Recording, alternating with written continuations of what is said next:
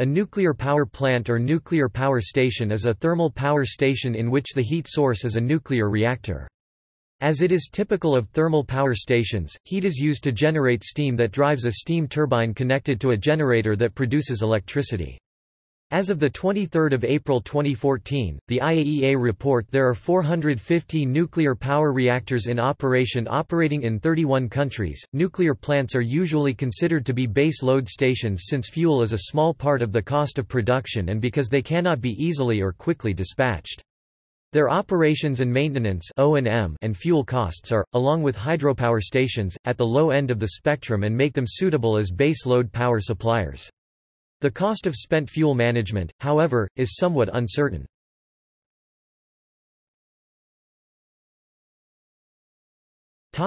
History.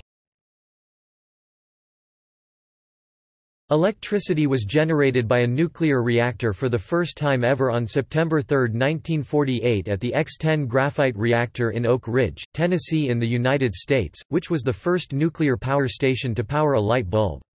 The second, larger experiment occurred on December 20, 1951 at the EBRI experimental station near Arco, Idaho in the United States. On June 27, 1954, the world's first nuclear power station to generate electricity for a power grid started operations at the Soviet city of Obninsk. The world's first full-scale power station, Calder Hall in England, opened on October 17, 1956.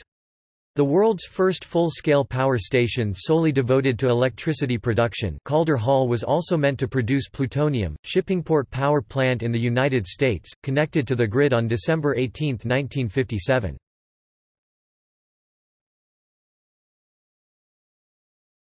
Topic: Components. The key components common to current nuclear power plants are reactor assembly, nuclear fuel, nuclear reactor core, neutron moderator, startup neutron source, neutron poison, neutron howitzer provides steady source of neutrons to re-initiate reaction following shutdown, coolant, often the neutron moderator and the coolant are the same, usually both purified water, control rods, reactor pressure vessel (RPV), steam generation, boiler feedwater pump, steam generators not in BWRs, power generation, steam turbine, electrical generator, condenser, cooling tower not always required, fuel handling, radwaste system a section of the plant handling radioactive waste, refueling floor, spent fuel pool, safety systems, reactor protective system (RPS), emergency diesel generators, emergency core cooling systems (ECCS), standby liquid control system, emergency boron injection in BWRs only, essential service water system (ESWS), containment building, controls, control room, emergency operations facility, nuclear training facility usually contains a control room simulator. Topic: Systems. The conversion to electrical energy takes place indirectly, as in conventional thermal power stations. The fission in a nuclear reactor heats the reactor coolant. The coolant may be water or gas or even liquid metal depending on the type of reactor. The reactor coolant then goes to a steam generator and heats water to produce steam. The pressurized steam is then usually fed to a multi-stage steam turbine. After the steam turbine has expanded and partially condensed the steam, the remaining vapor is condensed in a condenser. The condenser is a heat exchanger which is connected to a secondary side such as a river or a cooling tower. The water is then pumped back into the steam generator and the cycle begins again. The water-steam cycle corresponds to the Rankine cycle.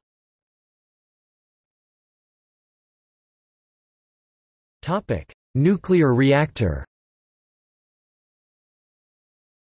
The nuclear reactor is the heart of the station.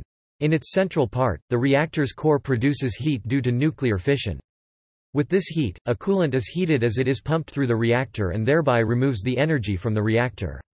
Heat from nuclear fission is used to raise steam, which runs through turbines, which in turn powers the electrical generators. Nuclear reactors usually rely on uranium to fuel the chain reaction.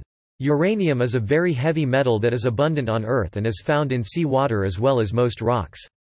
Naturally occurring uranium is found in two different isotopes, uranium-238 U-238, accounting for 99.3% and uranium-235 U-235, accounting for about 0.7%. Isotopes are atoms of the same element with a different number of neutrons. Thus, U-238 has 146 neutrons and U-235 has 143 neutrons. Different isotopes have different behaviors. For instance, U-235 is fissile, which means that it is easily split and gives off a lot of energy, making it ideal for nuclear energy. On the other hand, U-238 does not have that property despite it being the same element. Different isotopes also have different half-lives. A half-life is the amount of time it takes for half of a sample of a radioactive element to decay. U-238 has a longer half-life than U-235, so it takes longer to decay over time. This also means that U-238 is less radioactive than U-235. Since nuclear fission creates radioactivity, the reactor core is surrounded by a protective shield. This containment absorbs radiation and prevents radioactive material from being released into the environment. In addition, many reactors are equipped with a dome of concrete to protect the reactor against both internal casualties and external impacts.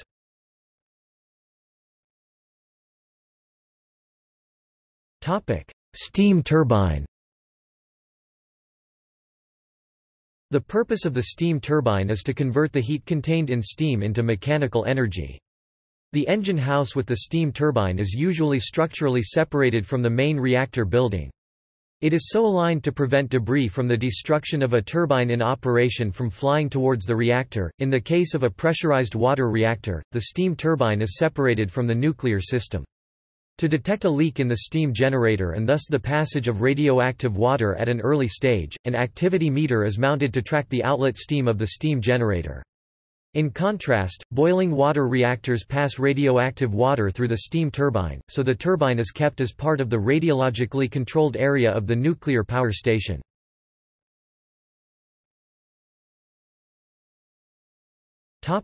Generator. The generator converts mechanical power supplied by the turbine into electrical power. Low-pole AC synchronous generators of high rated power are used.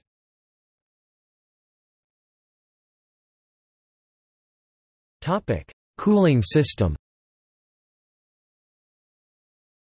A cooling system removes heat from the reactor core and transports it to another area of the station, where the thermal energy can be harnessed to produce electricity or to do other useful work. Typically the hot coolant is used as a heat source for a boiler, and the pressurized steam from that drives one or more steam turbine-driven electrical generators.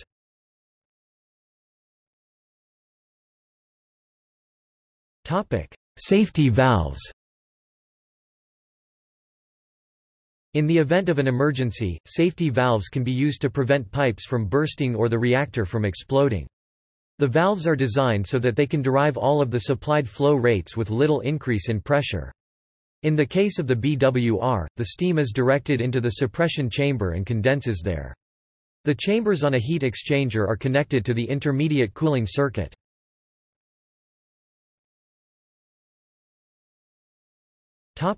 Main condenser. The main condenser is a large cross-flow tube and shell heat exchanger that takes wet vapor, a mixture of liquid water and steam at saturation conditions, from the turbine generator exhaust and condenses it back into sub-cooled liquid water so it can be pumped back to the reactor by the condensate and feedwater pumps. In the main condenser, the wet vapor turbine exhaust come into contact with thousands of tubes that have much colder water flowing through them on the other side. The cooling water typically come from a natural body of water such as a river or lake. Palo Verde Nuclear Generating Station, located in the desert about 60 miles west of Phoenix, Arizona, is the only nuclear facility that does not use a natural body of water for cooling, instead it uses treated sewage from the greater Phoenix metropolitan area. The water coming from the cooling body of water is either pumped back to the water source at a warmer temperature or returns to a cooling tower where it either cools for more uses or evaporates into water vapor that rises out the top of the tower.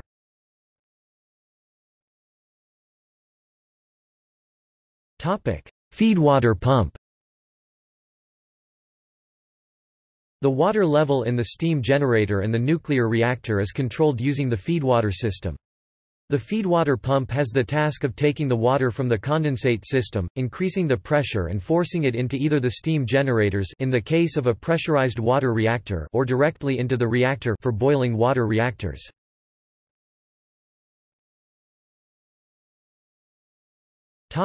Emergency power supply. Most nuclear stations require two distinct sources of off-site power feeding station service transformers that are sufficiently separated in the station's switchyard and can receive power from multiple transmission lines. In addition, in some nuclear stations, the turbine generator can power the station's house loads while the station is online via station service transformers which tap power from the generator output bus bars before they reach the step-up transformer. These stations also have station service transformers that receive off-site power directly from the switchyard. Even with the redundancy of two power sources, total loss of off-site power is still possible. Nuclear power stations are equipped with emergency power.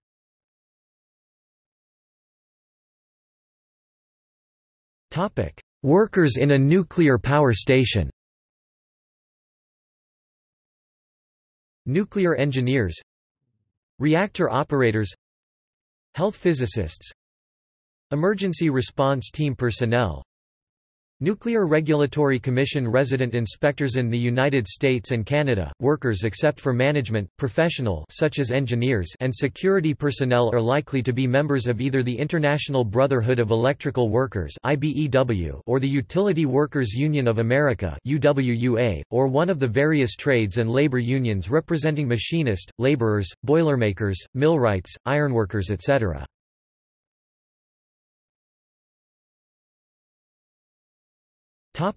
Economics. The economics of new nuclear power stations is a controversial subject, and multi-billion-dollar investments ride on the choice of an energy source. Nuclear power stations typically have high capital costs, but low direct fuel costs, with the costs of fuel extraction, processing, use and spent fuel storage internalized costs. Therefore, comparison with other power generation methods is strongly dependent on assumptions about construction timescales and capital financing for nuclear stations. Cost estimates take into account station decommissioning and nuclear waste storage or recycling costs in the United States due to the Price-Anderson Act. With the prospect that all spent nuclear fuel, nuclear waste, could potentially be recycled by using future reactors, Generation IV reactors are being designed to completely close the nuclear fuel cycle. However, up to now, there has not been any actual bulk recycling of waste from a NPP, and on-site temporary storage is still being used at almost all plant sites due to waste repository construction problems. Only Finland has stable repository plans, therefore from a worldwide perspective, long-term waste storage costs are uncertain.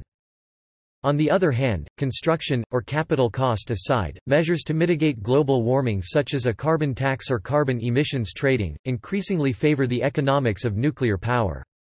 Further efficiencies are hoped to be achieved through more advanced reactor designs. Generation 3 reactors promise to be at least 17% more fuel efficient, and have lower capital costs, while futuristic Generation IV reactors promise 10,000 to 30,000% greater fuel efficiency and the elimination of nuclear waste. In Eastern Europe, a number of long-established projects are struggling to find finance, notably Belene in Bulgaria and the additional reactors at Cernavodă in Romania, and some potential backers have pulled out.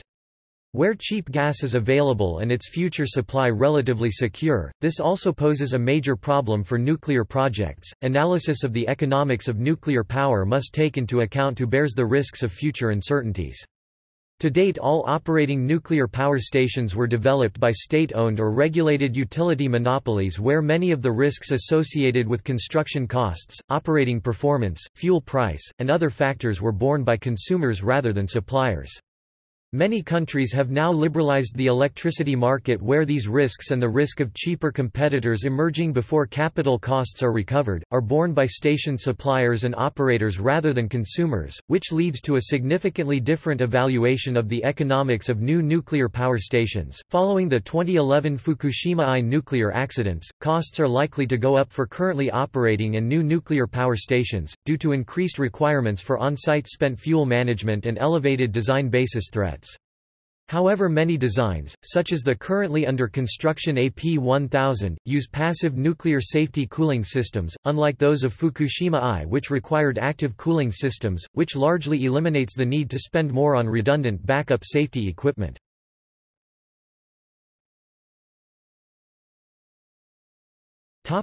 Safety and accidents.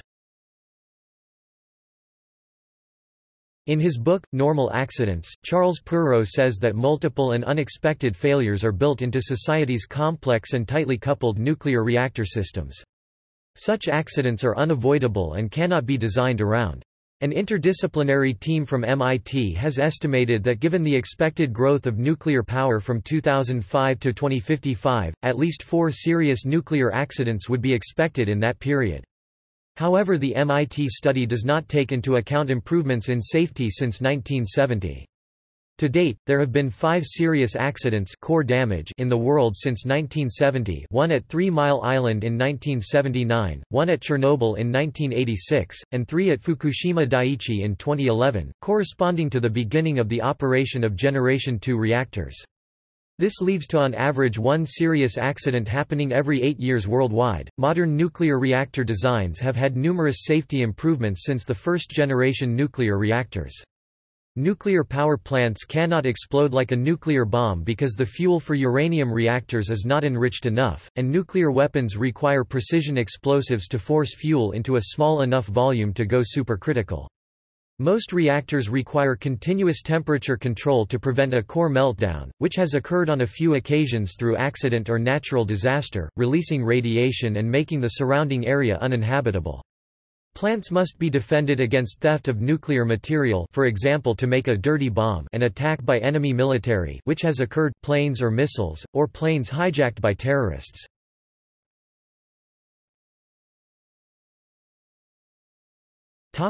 Controversy. The nuclear power debate is about the controversy which has surrounded the deployment and use of nuclear fission reactors to generate electricity from nuclear fuel for civilian purposes. The debate about nuclear power peaked during the 1970s and 1980s, when it reached an intensity unprecedented in the history of technology controversies. In some countries, proponents argue that nuclear power is a sustainable energy source which reduces carbon emissions and can increase energy security if its use supplants a dependence on imported fuels. Proponents advance the notion that nuclear power produces virtually no air pollution, in contrast to the chief viable alternative of fossil fuel. Proponents also believe that nuclear power is the only viable course to achieve energy independence for most Western countries. They emphasize that the risks of storing waste are small and can be further reduced by using the latest technology in newer reactors, and the operational safety record in the Western world is excellent when compared to the other major kinds of power plants. Opponents say that nuclear power poses many threats to people and the environment, and that costs do not justify benefits. Threats include health risks and environmental damage from uranium mining, processing and transport, the risk of nuclear weapons proliferation or sabotage, and the unsolved problem of radioactive nuclear waste. Another environmental issue is discharge of hot water into the sea. The hot water modifies the environmental conditions for marine flora and fauna. They also contend that reactors themselves are enormously complex machines where many things can and do go wrong, and there have been many serious nuclear accidents. Critics do not believe that these risks can be reduced through new technology. They argue that when all the energy-intensive stages of the nuclear fuel chain are considered, from uranium mining to nuclear decommissioning, nuclear power is not a low-carbon electricity source. Those countries that do not contain uranium mines cannot achieve energy independence through existing nuclear power technologies. Actual construction costs often exceed estimates, and spent fuel management costs do not have a clear time limit.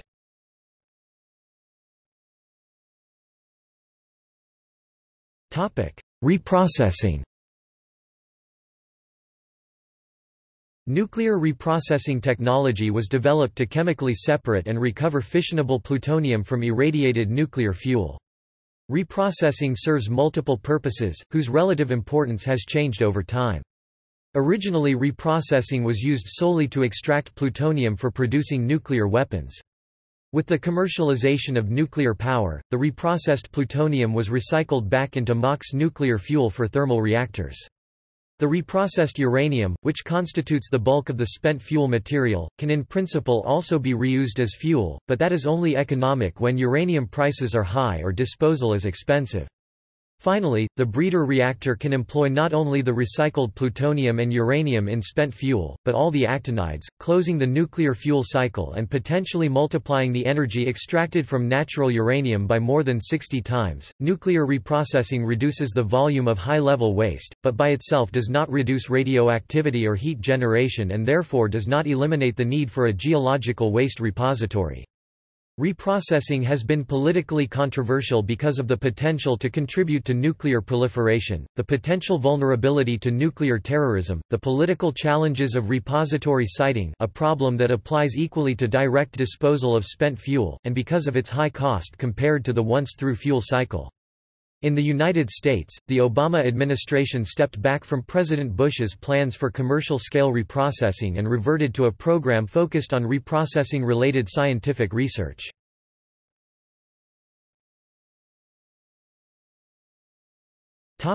Accident indemnification. The Vienna Convention on Civil Liability for Nuclear Damage puts in place an international framework for nuclear liability. However, states with a majority of the world's nuclear power stations, including the US, Russia, China and Japan, are not party to international nuclear liability conventions. In the U.S., insurance for nuclear or radiological incidents is covered for facilities licensed through 2025 by the Price-Anderson Nuclear Industries Indemnity Act. Under the energy policy of the United Kingdom through its Nuclear Installations Act 1965, liability is governed for nuclear damage for which a UK nuclear licensee is responsible. The Act requires compensation to be paid for damage up to a limit of £150 million by the liable operator for 10 years after the incident. Between 10 and 30 years afterwards, the government meets this obligation. The government is also liable for additional limited cross-border liability, about £300 million, under international conventions, Paris Convention on Third-Party Liability in the Field of Nuclear Energy and Brussels Convention supplementary to the Paris Convention.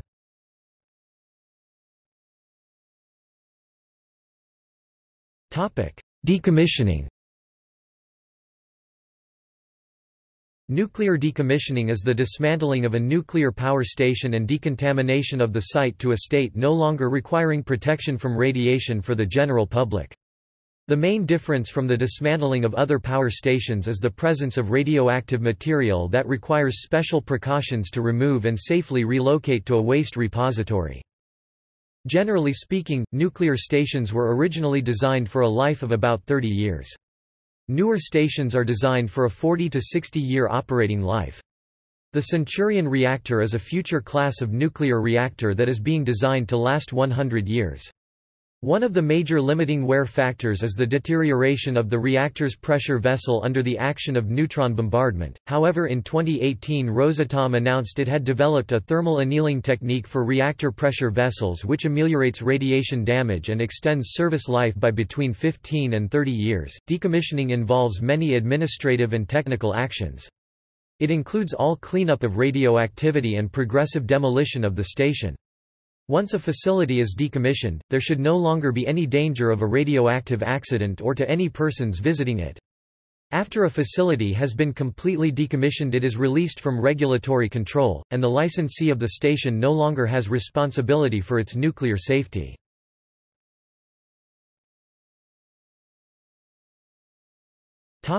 Historic accidents.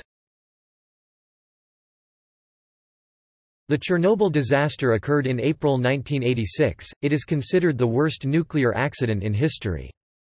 An experiment was being carried out on one of the reactors in the plant.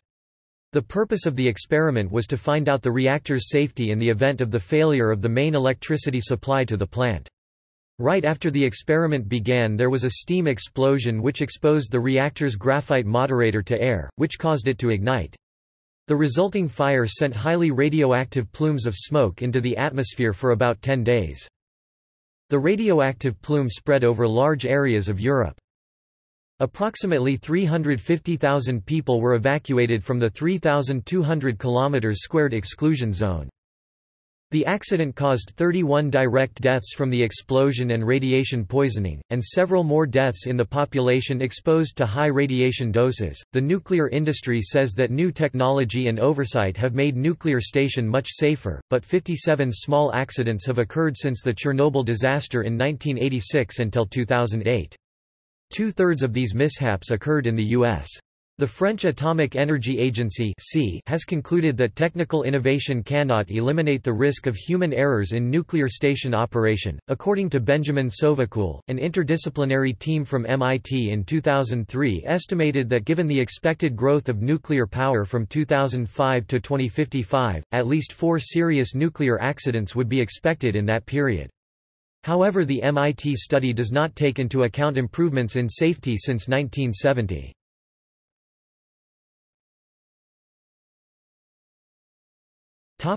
Flexibility of nuclear power stations. Nuclear stations are used primarily for base load because of economic considerations. The fuel cost of operations for a nuclear station is smaller than the fuel cost for operation of coal or gas plants.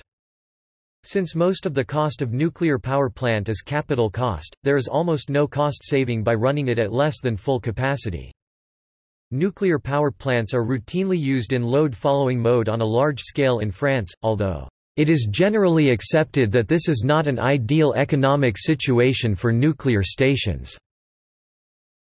Unit A at the German Biblis nuclear power plant is designed to in and decrease its output 15% per minute between 40 and 100% of its nominal power.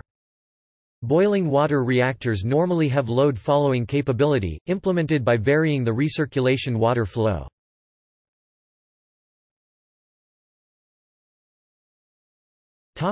Future power stations. A new generation of designs for nuclear power stations, known as the Generation IV reactors, are the subject of active research. Many of these new designs specifically attempt to make fission reactors cleaner, safer and/or less of a risk to the proliferation of nuclear weapons. Passively safe stations such as the ESBWR are available to be built, and other reactors that are designed to be nearly foolproof are being pursued. Fusion reactors, which are still in the early stages of development, diminish or eliminate some of the risks associated with nuclear fission. Two 1600 MWe European pressurized reactors (EPRs) are being built in Europe, and 2 are being built in China. The reactors are a joint effort of French Areva and German Siemens AG, and will be the largest reactors in the world. One EPR is in Olkiluoto, Finland, as part of the Olkiluoto nuclear power plant. The reactor was originally scheduled to go online in 2009, but has been repeatedly delayed, and as of September 2014 has been pushed back to 2018.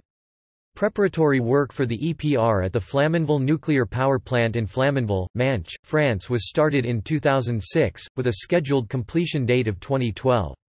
The French reactor has also been delayed, and was projected, in 2013, to launch in 2016. The 2 Chinese EPRs are part of the Taishan nuclear power plant in Taishan, Guangdong. The Taishan reactors were scheduled to go online in 2014 and 2015, but that has been delayed to 2017. As of March 2007, there are 7 nuclear power stations under construction in India, and 5 in China. In November 2011, Gulf Power stated that by the end of 2012 it hopes to finish buying off 4,000 acres of land north of Pensacola, Florida in order to build a possible nuclear power station. In 2010, Russia launched a floating nuclear power station. The 100 million pounds vessel, the academic Lomonosov, is the first of 7 stations that will bring vital energy resources to remote Russian regions. By 2025, Southeast Asia nations plan to have a total of 29 nuclear power stations. Indonesia will have 4 nuclear power stations, Malaysia 4, Thailand 5, and Vietnam 16 from nothing at all in 2011. In 2013, China had 32 nuclear reactors under construction, the highest number in the world. Expansion at 2 nuclear power stations in the United States, Vogtle and V.C. Summer Nuclear Power Station, located in Georgia and South Carolina, respectively, were scheduled to be completed between 2016 and 2019. The construction of the 2 South Carolina reactors have been abandoned due to cost overruns and the bankruptcy of Westinghouse Electric Company, who designed and was building the reactors, in March 2017. The 2 new Vogtle reactors, and the 2 new reactors at Virgil C. Summer Nuclear Station, represented the first nuclear power construction projects in the United States since the 3 Mile Island nuclear accident in 1979. The UK government has given the go-ahead for the Hinkley Point C nuclear power station. Several countries have begun thorium-based nuclear power programs. Thorium is 4 times more abundant in the Earth's crust than uranium. Over 60% of thorium's ore monazite is found in 5 countries: Australia, the United States, India, Brazil, and Norway. These thorium resources are enough to power current energy needs for thousands of years. The thorium fuel cycle is able to generate nuclear energy with a lower output of radiotoxic waste than the uranium fuel cycle. See also